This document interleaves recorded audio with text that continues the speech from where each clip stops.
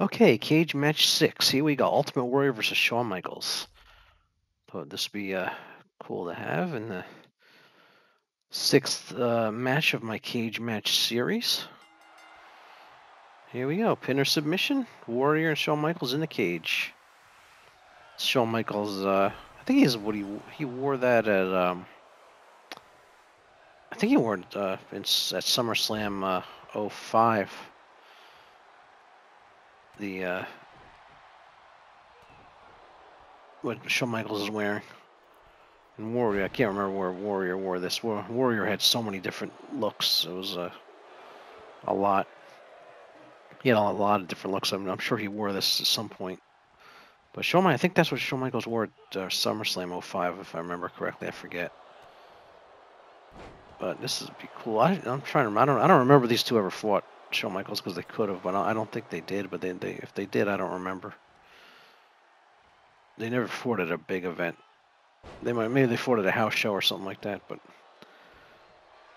Ultimate Warrior and they probably didn't fight in a cage. If they did fight, it was probably a regular match, not a cage match. But yeah, trying to do some cool matches that never happened, and some other ones that did too. Mix it up. Thinking about doing Roddy Piper and Rick Rude. I know they had a cage match. And see, Ultimate Warrior, Shawn Michaels. Ultimate Warrior, Shawn Michaels is famous for being really good in the ring, and Ultimate Warrior is famous for having limited moves. So kind of a clash of styles there. It's kind of more a high flyer against a power guy too.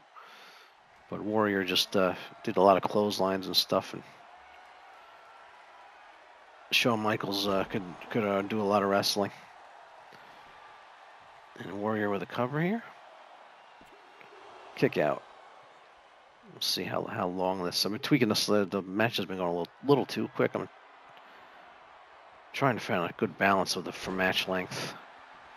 So you get a decent match, but it doesn't go on forever. Sometimes I like to have a long match, but when I'm just playing on my own, not when I'm streaming a match, I don't want to have a super long match. I mean I've posted some, but I think it's better to keep them a little shorter for streaming.